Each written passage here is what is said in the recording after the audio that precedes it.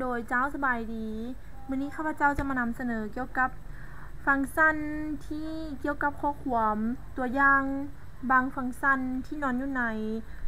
คณิตศาสตร์คือดอลลาร์ lower upper เล่นดอลลาร์นี้มีความหมายว่าเฮาแปลงตัวเลขให้กลายเป็นการเขียนค่าเงินดอลลาร์ส่วน lower นี้แม่น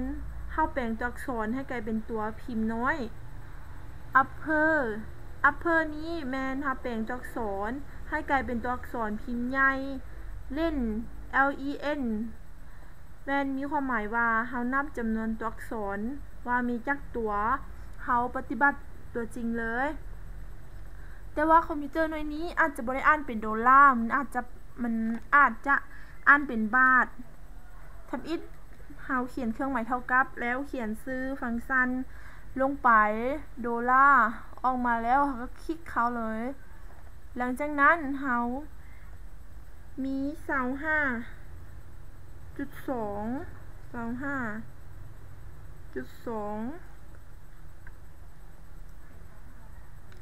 มันจะออกมาจากดอลลาร์กด Enter แสดงว่ามันจะออกมา25 บาทเพราะว่าคอมพิวเตอร์หน่วยนี้อาจจะบ่ได้อ่านเป็นเงินดอลลาร์อาจจะอ่านเป็นบาทเราจะแปลงตัวอักษร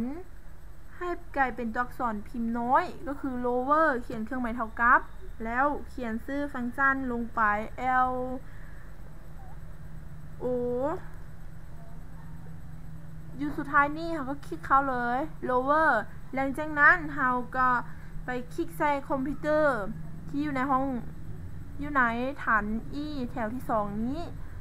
คลิกใส่หลังจากนั้นเราก็อัดวงเล็บแล้วกด Enter นี่ก็คือคอมพิวเตอร์จะแปลงเป็นตัวอักษรพิมพ์น้อยจากพิมพ์ใหญ่จะมาแปลงเป็นตัวพิมพ์น้อยเนาะส่วน upper นี้แมนจะแปลงให้เป็นตัวพิมพ์ใหญ่จะแปลงได้แท้จริงหรือบ่นั้นให้พวกเราเบิ่งเนาะเขียนเครื่องหมายเท่ากับแล้วเขียนชื่อฟังก์ชันลงไป upper ออกมาแล้วคลิกใส่หลังจากนั้นกดใส่ห้องคอมพิวเตอร์ที่เป็นตัวพิมพ์น้อยนี้แล้วก็อัดวงเล็บแล้วกด Enter มันจะแปลงเป็นตัวอักษรพิมพ์ใหญ่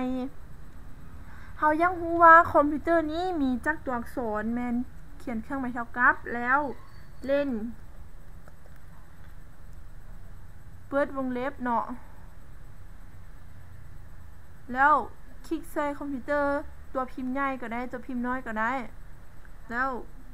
อัดวงเล็บกด Enter แสดงว่าคอมพิวเตอร์นี้จะประกอบมี8ตัวอักษรเนาะถ้าบ่เชื่อว่ามี8ตัวอักษรหาลองนับเบิง C O M P U T E R 1 2 3 4 5 6 7 8แสดงว่าถูกต้องเนาะ